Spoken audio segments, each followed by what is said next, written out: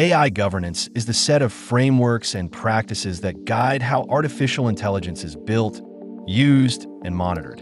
Its purpose is to systematically ensure that AI systems are ethical, legal, and responsible. Without governance, AI systems can easily fall into dangerous behaviors, reinforcing bias, invading privacy, or creating safety risks. AI governance achieves this by setting standards for transparency, fairness, accountability, and oversight.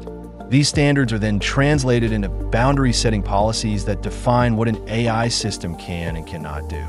For example, an employment recruitment system might be given the ability to screen and flag job applications that meet given criteria, but is prohibited from accepting or rejecting candidates on its own. Also, setting responsibilities defines accountability. Someone must be answerable for the outcomes of the AI system.